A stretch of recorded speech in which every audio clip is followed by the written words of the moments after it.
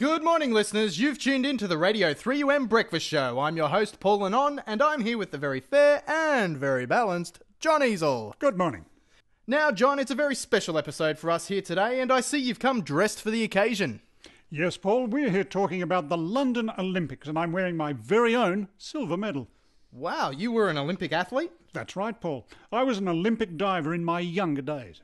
And good enough to get a silver medal, I see. Yes, I came second in platform diving. That's a great effort, John. Pretty solid. Yes, it was a pretty solid number too, and oops, I didn't mean to say that, Paul. That's okay, John. Sometimes these things just slip out of your mouth. So, tell us about your Olympic dive. Well, Paul, I remember it like it was yesterday. Representing Australia, here is John Easel. He's been pretty solid without taking the competition by storm.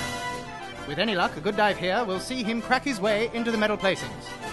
Lots of concentration now. Steadies himself. And... oh yes, he's done it! What a dive! The crowd really enjoyed that one.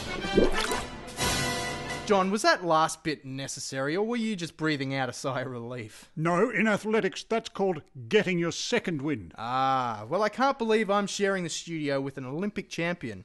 So, how did you get to be so good at diving, John? Lots of hard work and training? Well, yes, Paul, there was a lot of hard work, but I was very fortunate to have the best coaching staff available. I was trained by the legendary Greg Big Anus. Oh, the one who smacked his head on the diving board. Yes, the very same. You can still see where the diving board split his head into. Right down the middle. It's 7:32.